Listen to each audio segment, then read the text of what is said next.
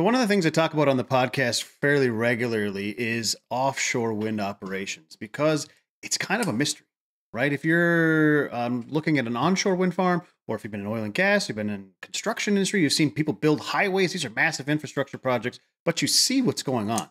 You see a dozer driving or a surveyor out there or some people moving drainage stuff around. You can see all of that. But when you get to offshore wind, you can't see any of that.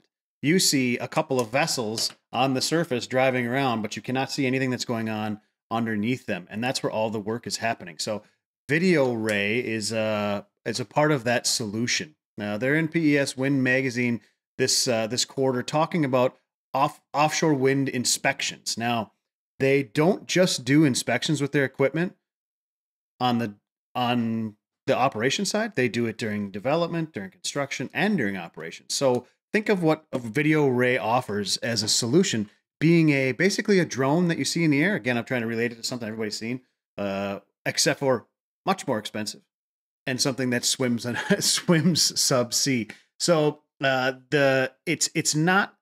I'm not going to say it's trivial to build a drone, but it's not super difficult. The concepts are pretty easy. Flying in air and communications and positioning is fairly easy compared to subsea, because when you go subsea, you cannot communicate very well. You cannot position very well. Cameras are hard to use because, contrary to popular belief, not everything subsea looks like the Great Barrier Reef that's beautiful and blue and clear. So there's a lot of technology that goes into these kits that they send subsea.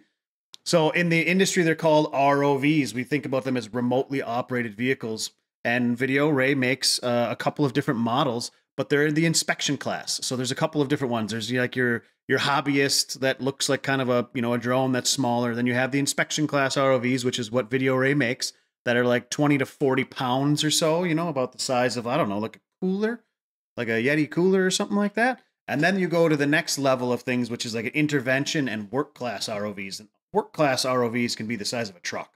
They're freaking huge. But these pieces of kit that they have, they can do all kinds of things. They can inspect things visually. They can inspect with sonar. They can put manipulators, little hands on them. They can grab things off the floor or off the seafloor. They can test with NDT probes, so you can check the thickness of metal. You can check cathodic protection on things, which is basically the kind of metal blocks you put subsea to combat the seawater and alkaline steel interaction or metal interactions. So they can do a lot of things. If you're on an SOV offshore or on any kind of construction vessel, these little ROVs are out there. They're watching rock dumps to make sure that they're landing in the right place. They're watching cable inspection. They're doing cable inspections. They're watching cable hookups. Sometimes the work class ROV is down there and the inspection class is standing off just to watch what they're doing. They're mapping things. They can map rock dumps, map the surface of the floor. They can do visual inspections. They can create 3D models of monopiles and all kinds of things subsea. So they're very powerful tools. I think that VideoRay's got about 4,000 of them. When I was in oil and gas, VideoRay was a company that you thought of all the time. Hey, we got to get this inspection class ROV. Yeah, grab one of those VideoRay. Boom, throw that on board. That was something we always use. They're using the defense space, oil and gas, civil construction, everything offshore, inspecting nuclear plants, all kinds of cool stuff. So think of them as a drone in the sky, but underwater.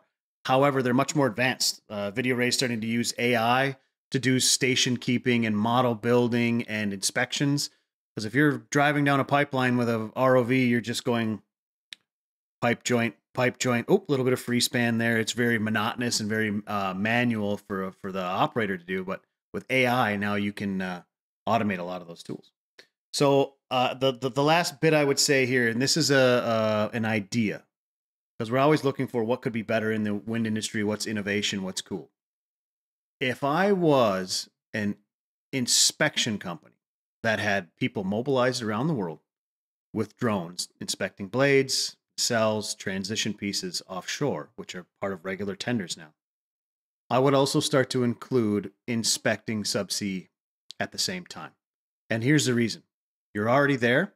You already have specialized employees out there, and the vessel is standing by while you fly with the drone. You might as well throw the ROV overboard and do the subsea portion of the inspection at the same time.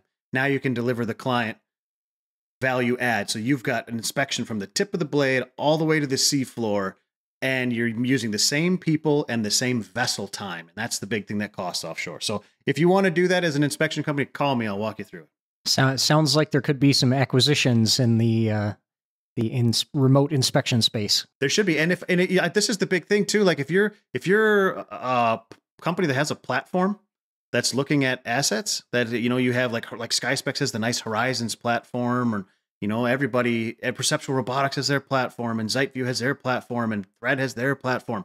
You should be putting in a module in that to manage that subsea data at the same time. And if you want to stay abreast of all the cool technology pieces in the wind industry in 2024, you better get the Q4 edition of PES Wind from 2023, because it is full of cool technology, and it has a lot about what's about to happen. So you're going to see a lot of technology in PES Wind in this latest edition. You'll see it out in the field coming up in a couple of months when it warms up in the Northern Hemisphere. So check it out. You can go to peswind.com. You can get a free download, and you can read about all the things we talk about in the podcast.